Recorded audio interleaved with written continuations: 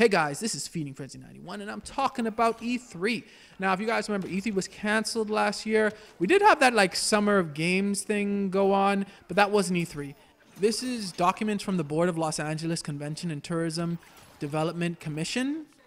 And there are different like citywide conventions that, God willing, will be happening this year. And E3 2021 is on that for June 15th. And it says canceled live event. Working with production team on broadcast options at LA Live/LACC. It says working with production team on broadcast options, right? I could only assume that kind of means like a live stream event, but I don't see that happening with E3. Why? Because I just don't see companies like Nintendo and Sony and them paying money to have a spot on like an E3 live stream.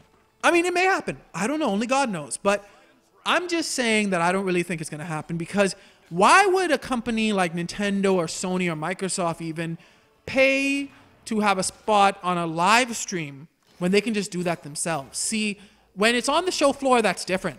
I think on the show floor probably gives them a lot more, I guess, publicity or something like that. Like you get to show off the demos of games that you announced at the thing and different stuff like that. But I don't think paying for a digital event when they can just do a digital event themselves really helps them that much.